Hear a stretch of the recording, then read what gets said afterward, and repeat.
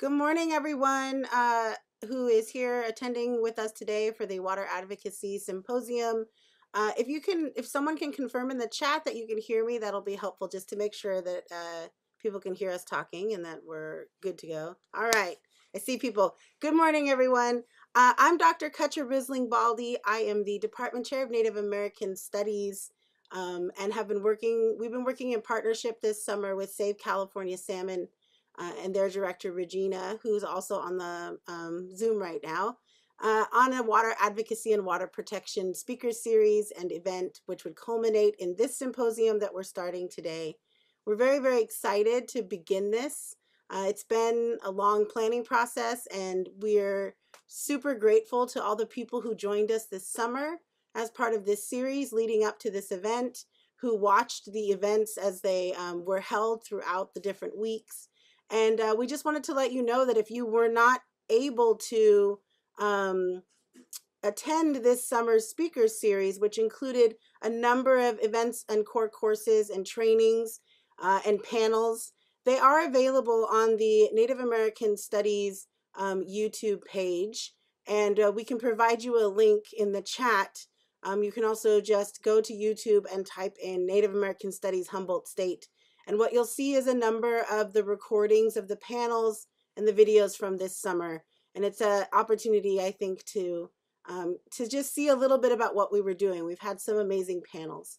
I'm very, very grateful today that we've been joined by Julian Lang, who's going to offer us a prayer and some good words to begin our day as we talk about water protection and water advocacy all over the world. We have panelists who are talking about this from all over the world. So Julian, please feel free to take it away. Thank you. Well, I am here in McKinleyville, actually, and about ready to head up the river to gather acorns and to do my multi-annual migration back to the center of the world, as we say, kind of a trait of local Native people from here in Northwestern California, as many of you know, at least. And the trip is always reminds me of trips when I was a little kid. When we lived here in Eureka, we would go up to Cuttermead, as we call it. My uncle lived there at Cuttermead, where the current school is, the Junction School at some Spar. And so that was our kind of like stomping grounds as kids. And the river and the Salmon River, my great-grandmother lived on the Salmon River, so that was our second river. And so it was always a part of us growing up, being held by my ankles, by my uncles or cousins, other adults there in the middle of the night as they flashed their flashlights into the water, and we would grab eels with our hands that were hanging from the water in the dead of night, like 2, 3 o'clock in the morning, which was, total blackness, and except for that one light, and us hanging over rocks being held. So it was like something that we had. It was our kind of like our place where we went, hauling fish out of the salmon, out of the falls, from the falls. And so it's been with me all of my life, pretty much. And then as I became an adult and started taking on more responsibilities and participating in world renewal ceremonies and other ceremonies, it became really clear to me how important it was that our stories and our prayers and all really originate with that story of the river.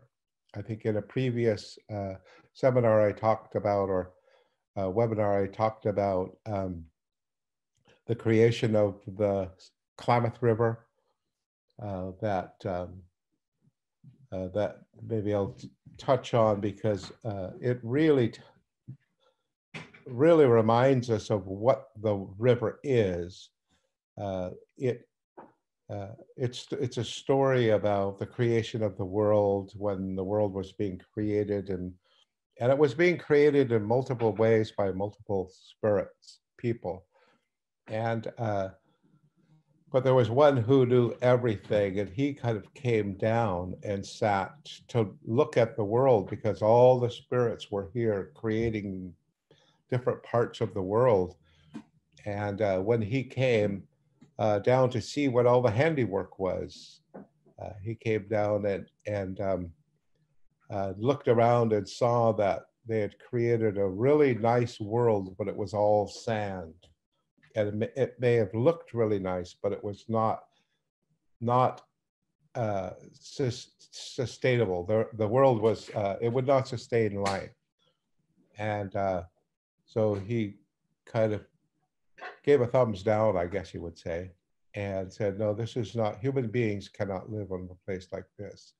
It was said that the world was going to be created because a new race of beings were coming into existence, and they were going to be Yas Ada, the human beings. And so he left, and all the spirits, they went to the next phase of the world, and the next thing you know, they were done. And so he came to look at all the handiwork, and looked around and saw, oh my gosh, it's like um, uh, still not going to be able to sustain life.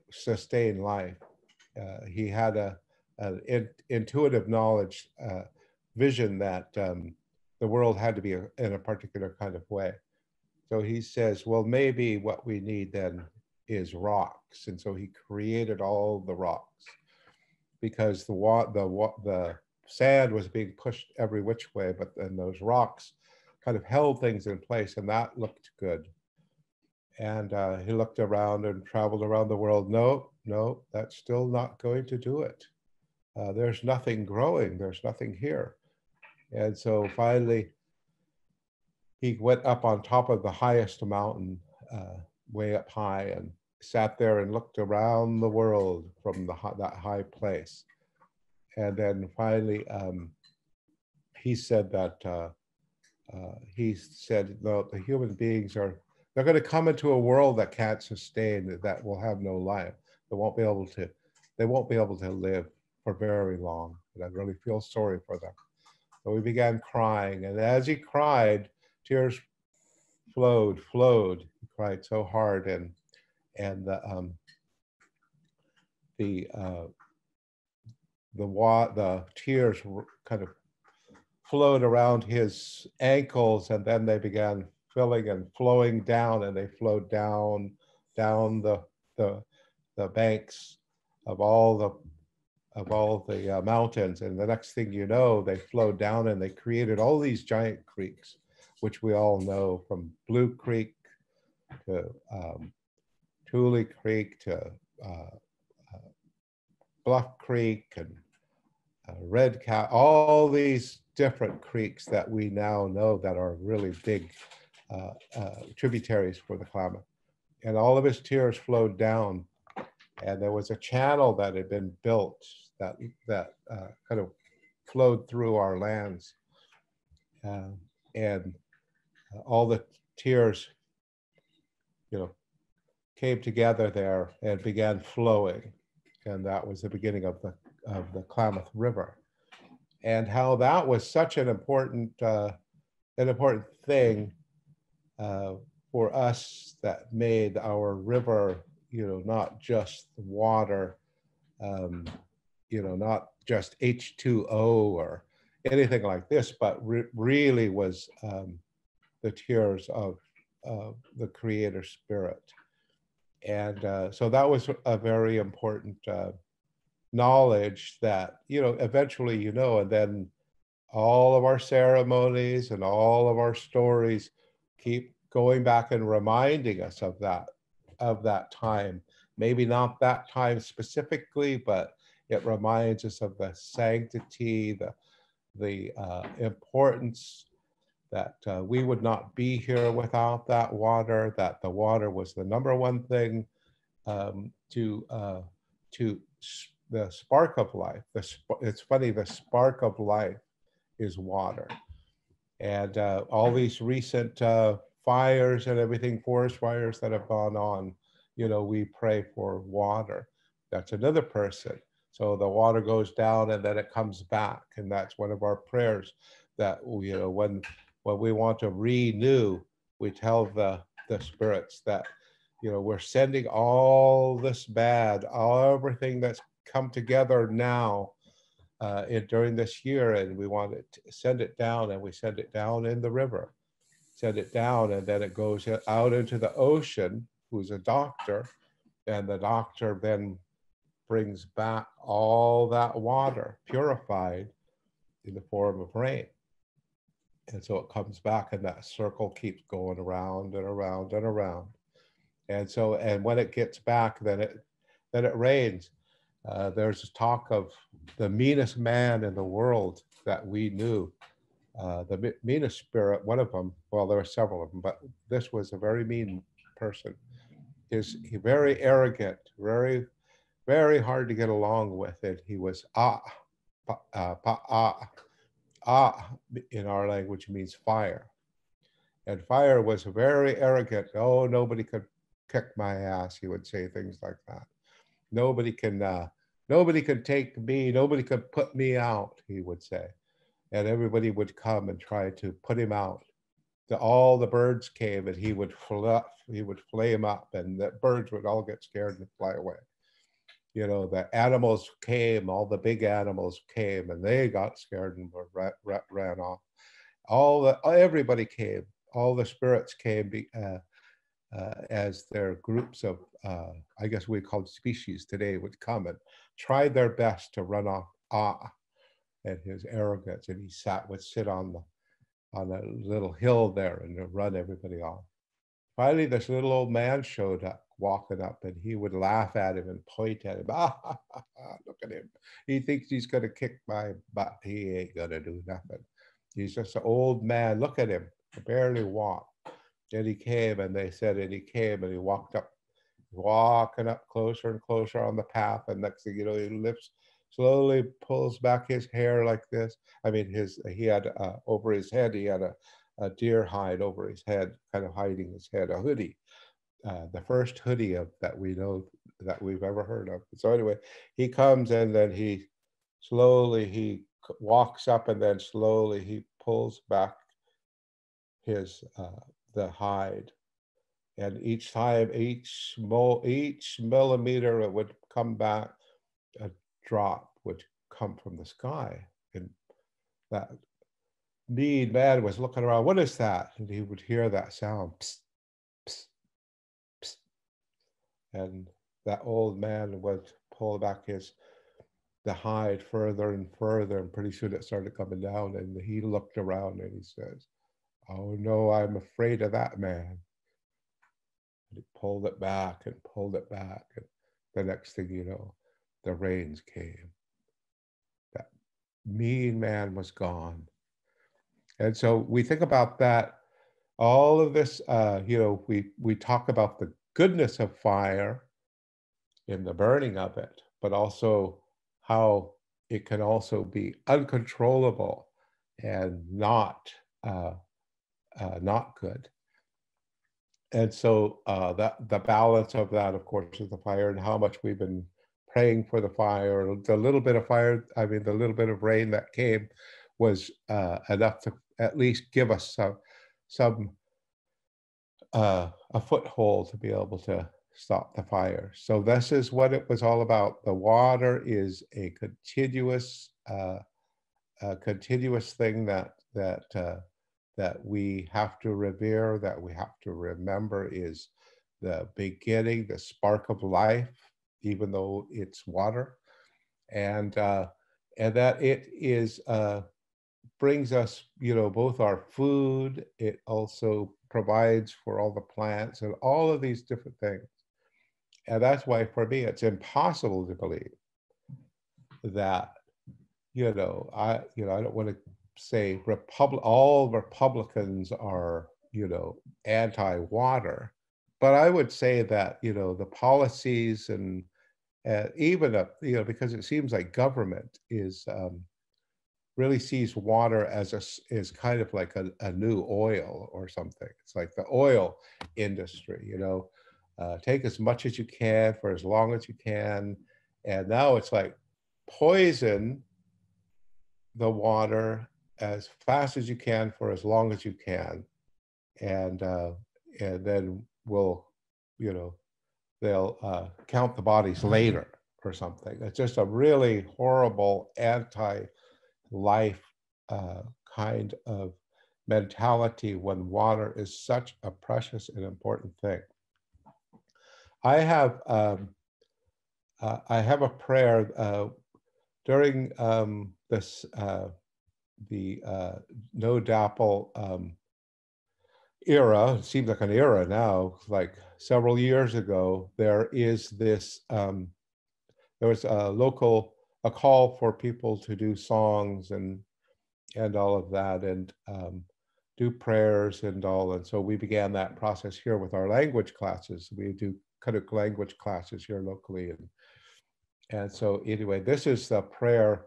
I don't. Let me see if I can share my screen. I think I can find it. I think this is it here. If you guys can see that or not, hopefully you can. We can see it. We can If see I it. can see. Okay, good. We can see it, Julian. Okay. So it says, oh, so up here it says, oh,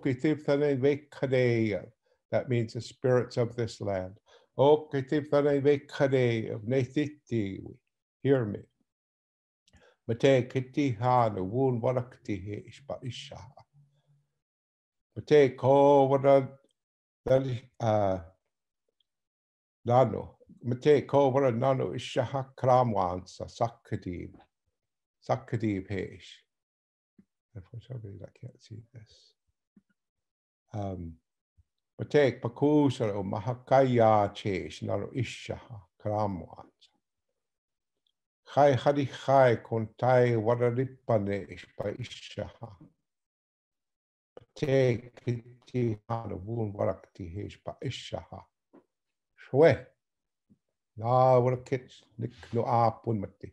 So I alone know thee. That's our prayer that, we pray as an individual human being, just as those spirits were all individuals. They didn't do everything. They did this, and this one did that, and we all together, one at a time. I see all these beautiful faces over here on the, and we all do what we do, each of us. Na what a kitch, I alone. And that's what we are. We are all alone. But if we're all alone for water, then we're all good people, in my humble opinion.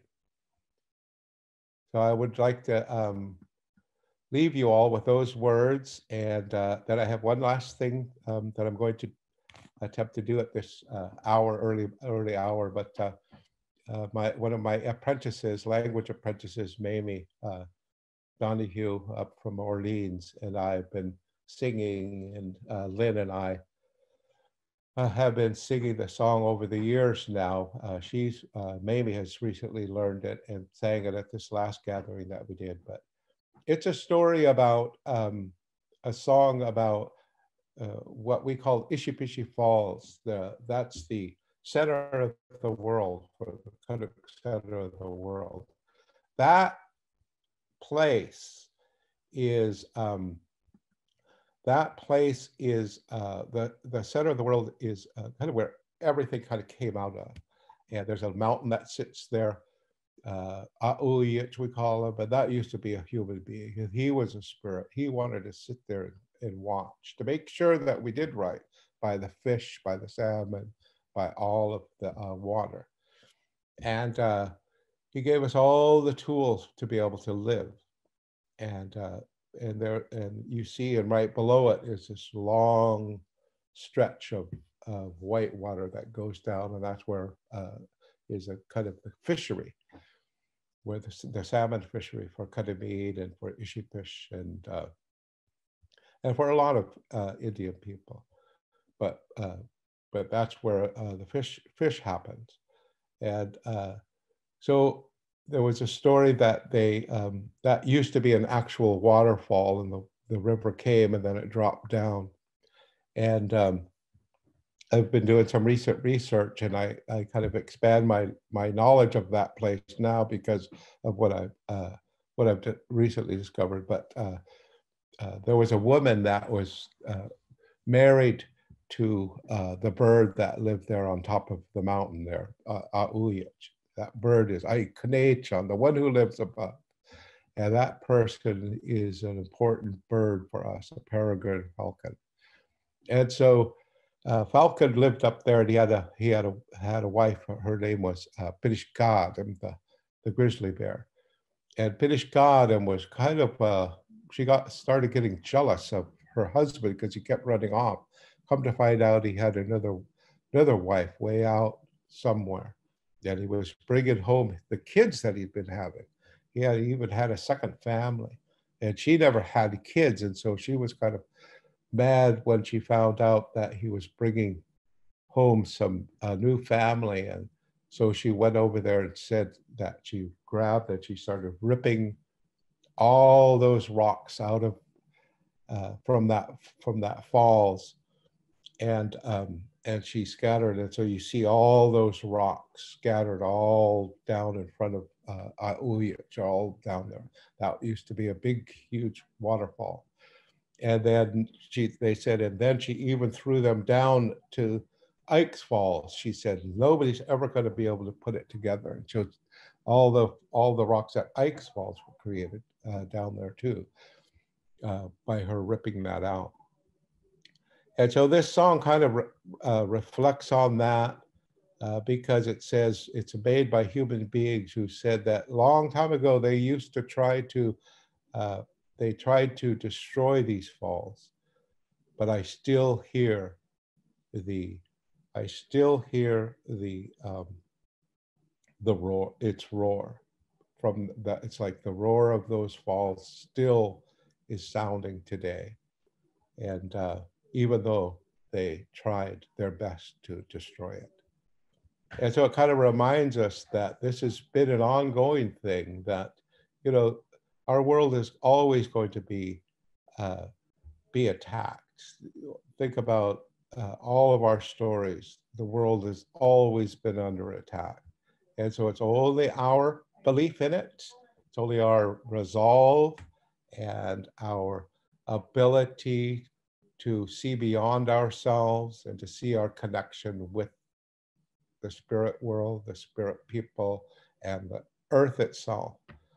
The final thing I would say before I sing is I asked my great grandmother, who was 107 years old, they said, some think older, and she was in a sad state when a relation had passed away. And she said, hey, she was really sad and said, I don't want to do anything today because I'm feeling sad. I said, and I thought, oh,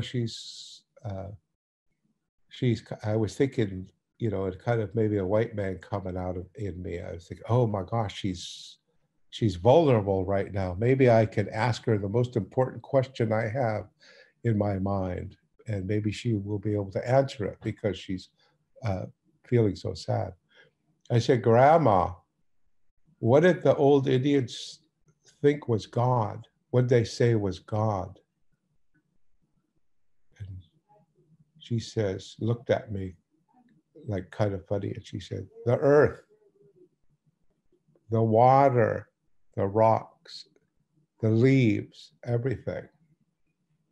So I thought that, you know, one, I had my answer of this big question for me, what was really God? And then I found out that it was actually the earth itself. And so this song kind of, for me, brings that all together. So this is that song. It goes like this. Um, Kariumi piti, Kariumi piti, metana no ido. Kariumi piti, Kariumi piti, metana no ido.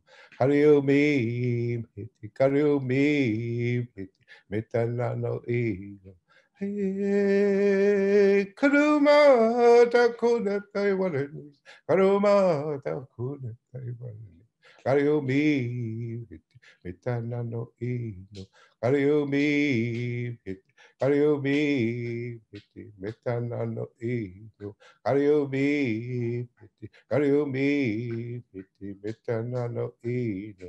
Hey, Karuma takude Taiwan, Karuma takude Taiwan, Kariumi, Mitana no ino. Oh. So thank you all. Have a good day today, and uh, give them all hell, I guess you could say. All right. So, and Nick, have a good time, and thanks for inviting me to do this. We'll talk to you later. Thank you, Julian, for joining us this morning and starting us off in such a great way. And you're right. We will get out there and make sure we give everybody hell today and tomorrow and the next day. I'm going to introduce Regina now, who is the director of Save California Salmon, so she can get our next panel started. The next panel is going to be hosted here on this Zoom site. And then after this panel, we'll be having dual panel sessions, and we'll be sharing the links to both Zooms so that you can go to whichever Zoom session you'd like to go to. But this panel is held here. You're in the right place. Go, Regina.